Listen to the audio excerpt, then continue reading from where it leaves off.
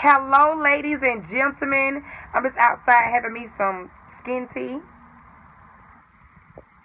And I want to talk to you guys about prospecting today. And the reason why I'm talking about this is because today, me and one of my partners went out. We was walking through the mall and, doing a little networking out in the town here in Atlanta, Georgia. And he wasn't sure exactly, who he should talk to. And so I want to talk about that for a minute, okay? And I call it prospecting because only you know what type of people you want in your business.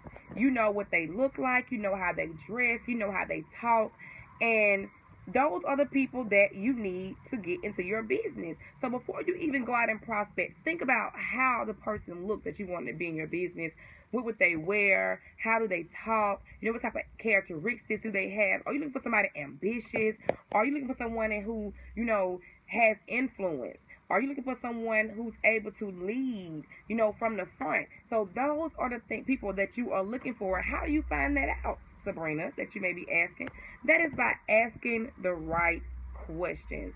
Okay, when you're out prospecting, it's all about asking questions, finding out, what that person that you're talking to actually wants. What are their goals? If you're in a meeting with a person, or you walk up to a person and hey, hello, how are you? What are you into? What do you like?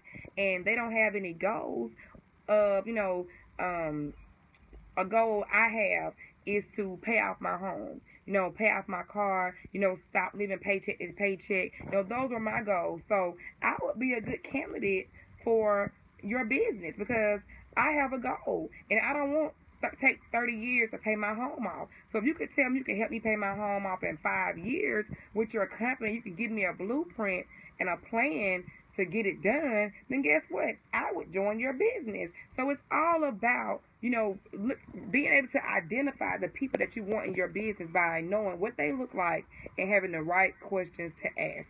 Okay, well, I hope that helped today. That is all I have for you today. I just want to give you a little insight about prospecting and when you go out into the field, exactly who you are looking for when you're out there. If that helped you, please inbox me, or leave your comments below letting me know, that I gave you some value, and I'll see you next time. Have a good day.